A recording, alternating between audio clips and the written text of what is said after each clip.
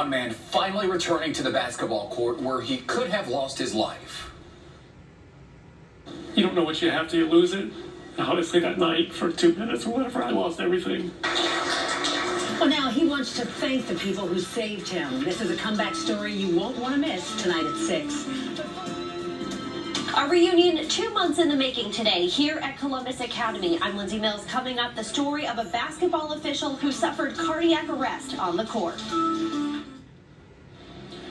Exactly 2 months ago today, a basketball official suffered cardiac arrest on the court. Staff and fans at Columbus Academy sprang into action, saving his life. Today, Robert Roll returned to thank the people who helped him, and 10 TV's Lindsay Mills was there.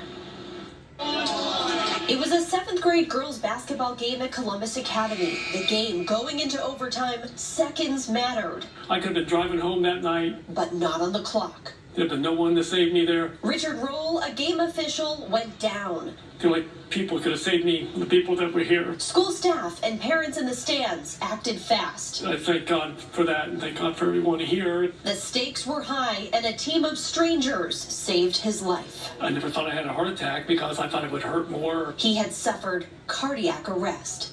Now, 2 months later, Richard returned to the school to thank those who had his life in their hands. To think that, I got up from that. I just thought I'd passed out and I'd get up and finish the game. The Mifflin Township Fire Department provided challenge coins to give to every person who played a role. The challenge ahead to spread the message of CPR education and how vital it is. Every coin followed by an embrace. Keep it up.